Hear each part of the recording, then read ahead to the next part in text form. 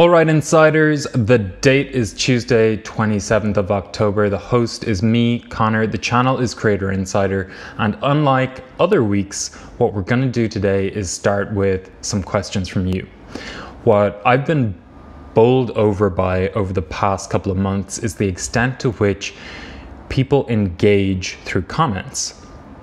Of course, we know that comments are a huge part of the YouTube ecosystem, but it's not simply about feedback. What we've been seeing is a ton of questions coming through that are very specific to different parts of the YouTube ecosystem. So what we're going to try and do today is just take a couple of those and provide direct answers from the teams themselves, delivered through me, your host. We hope you enjoy a couple of these. So let's get into it. All right, our first question, let's read it out. Eric Rosen writes, what is the best resolution for a vertical short video? Also, if someone views a short on desktop, does it still play vertically? So Eric, really good question. There's no resolution that we can recommend at the moment. Resolution is a function of a number of different factors, for example, internet quality and phone type. When it comes to somebody viewing a vertical short video on desktop, it's going to be the same experience as you have now. And what that means is you're going to see those black bars at either side of the video as the viewer is watching it. Gamanuk asks, is there any way to upload a short without it appearing in your YouTube channel? Unfortunately not at the moment. There are a couple of experiments in the works, so keep on watching the channel and we'll let you know if that becomes possible. Carson J writes, how much does SEO matter with shorts? Should we still try to include tags in the title and description?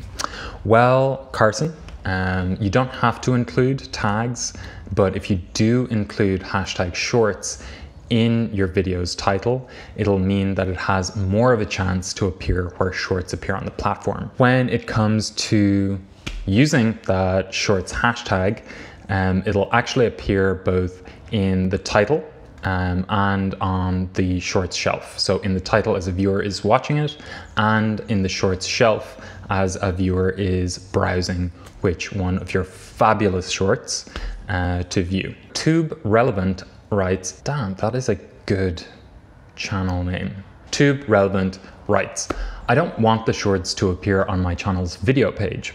So if I make the shorts video unlisted, would it be discoverable?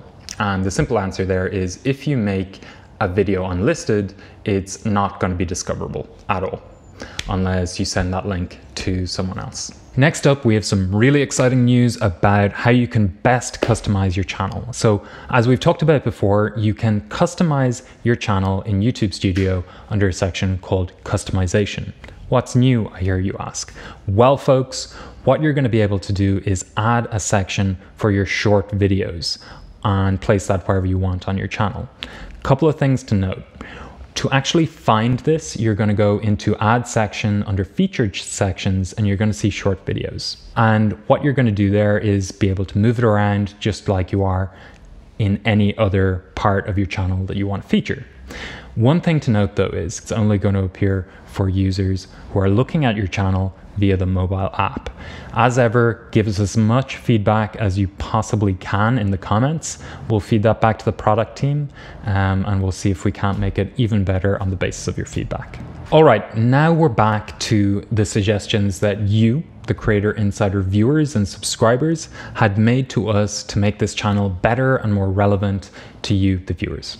So we're taking on one of those suggestions this week. And we're going to continue it for the next couple of weeks and see how it goes. This is from Molly's Artistry, and what Molly had suggested was that we would allow Creator Insider viewers and subscribers to submit videos to us with questions. And what we'll try and do, myself and Lauren, the fantastic program manager that manages this channel, you've seen her in many of the videos already, is we will take it on to find the right team within YouTube to answer that question.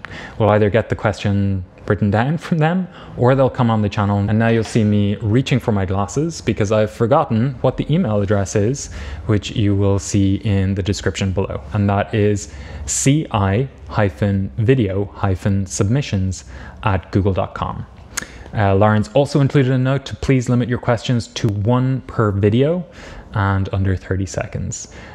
You can also see that we've updated our Thursday videos with a bright new thumbnail.